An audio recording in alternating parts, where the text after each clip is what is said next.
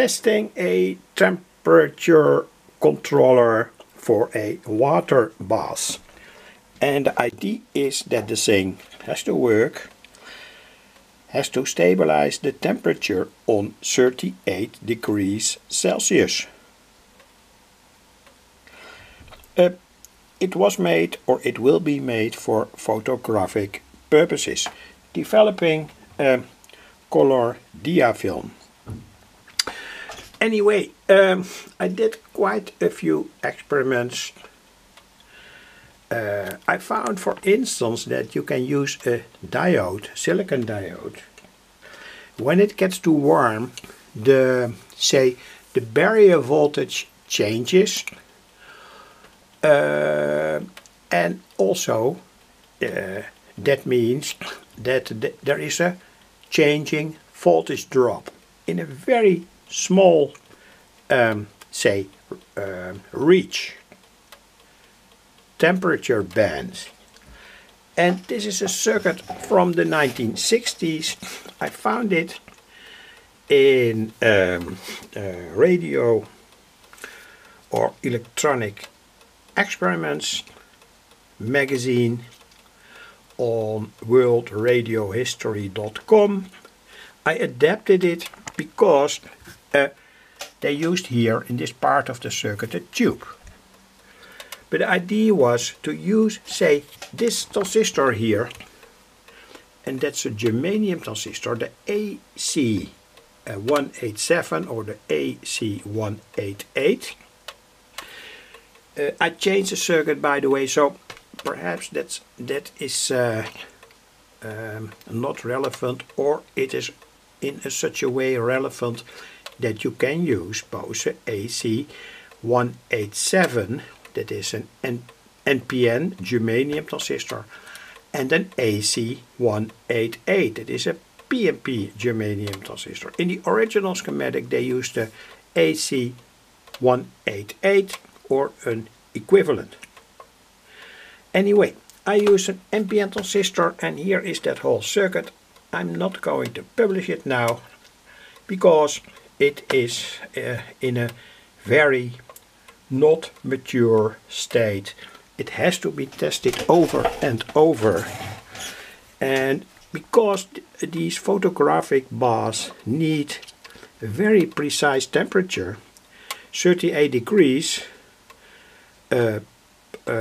plus 0.1 degrees or minus 0.2 degrees, I will only publish it when it works properly.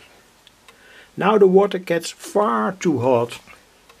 I've used here a baby temperature meter. That's useful because 38 degrees is more or less, and perhaps I'm not saying the right thing, but anyway, it's around the temperature of a human body when it is healthy. Anyway, here the circuit I only pen over for demo things to show that how it was made. And now I'm at the moment I'm aligning, trying to find where this circuit switches off and on. And in the original 1960 circuit they told that it was a very precise temperature within 1 degree, and that's what I need. And it surely works. I will give the link in the description to the magazine where I found it. But anyway, there are now 3 potentiometers in the circuit, and I'm aligning it, say, what will be the maximum temperature, what will be the minimum temperature, when does it switch off and when does it switch on. So when the transistor, the germanium transistor here, gets too hot, the circuit must switch off. But of course we have here a Darlington transistor, and we have here that first transistor, the germanium transistor, and it's an analog circuit, so no computers no Arduino where we can set very precise, say, switch moments. And with analog technology, everything depends. It depends on the temperature. It depends here. It depends on the properties of the transistors. So I don't want to get too depressed about analog circuits, but anyway. Let's see what happens when so there are 3 potentiometers that all 3 have to be set to such a position where it works. And now we can see here this damp. That's of course not good. It means that the water gets far too hot, and well, I have to do something here with the potentiometers. And I have to turn the potentiometer.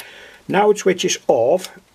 These 3 LEDs indicate that the heater here, this is the heater, this is the water bath, switches off, but there are also other possibilities to switch it off.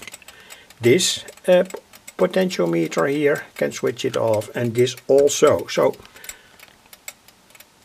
this is the very first experiment where I will try to find out the temperature, how good this germanium transistor can switch on and off,